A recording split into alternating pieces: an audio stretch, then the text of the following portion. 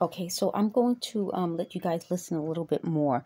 They're upset now because I'm not showing any more proof, but I told you in the previous video, I don't have to prove anything because everyone knows that they were lying and what they did, which is a crime, besides invading my privacy and surveilling me, which caused me to become so sick, was that they spread these lies. And they said the reason they did it, and I got to tell you guys this, was they felt that if I could eliminate the lies and talk, they would be able to know what they could hold against me. You see how they think? Like I said, I'm going to do this as a interpreting what manipulative people say. So they were trying to manipulate me into incriminating myself. So they said, no, it's not incriminating yourself, it's implicating yourself. But there's no crime. You can't implicate yourself or incriminate yourself if there's no crime. And that's my point. That's how manipulative they are.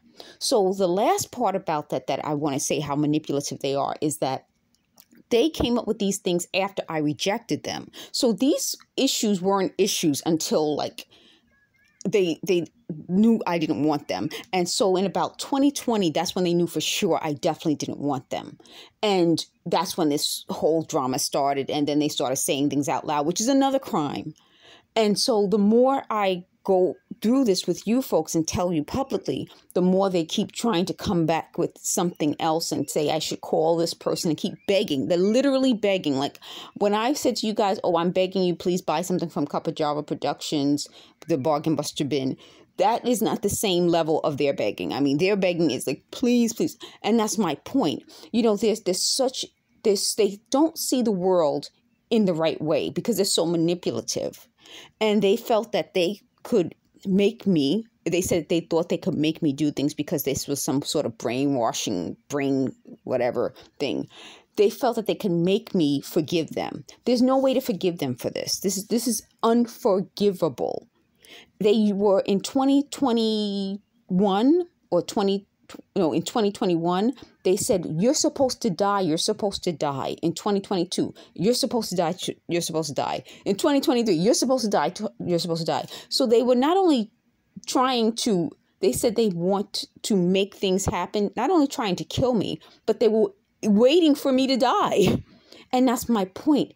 There's nothing worse than somebody who not only finds people who they think can inherit from me when I die, but then tries to kill me. So that's not just manipulative. It's a crime. It's a crime. And that's my point. It's a crime. A crime has been committed. So thank you guys. I will keep posting. The more I keep you guys posted, the less they talk, the less they come back with stupid stuff. I will never contact any of them ever in my life, ever. And the sad thing is that they're finding people who support me. There may be a few people out there who support me. And I'm saying that sarcastically because there are more than a few, and I thank them for it. But as they find people who support me, they're feeling like, uh-oh, maybe this was a bad idea. Uh-oh is right, you know. I think we're beyond the uh-oh stage. So thank you guys for your support. And I am begging you guys, please make a purchase at Bargain Buster Bin. Again, I'm not going to sell junk. I try to describe things accurately. And, you know, I thank you for your purchase.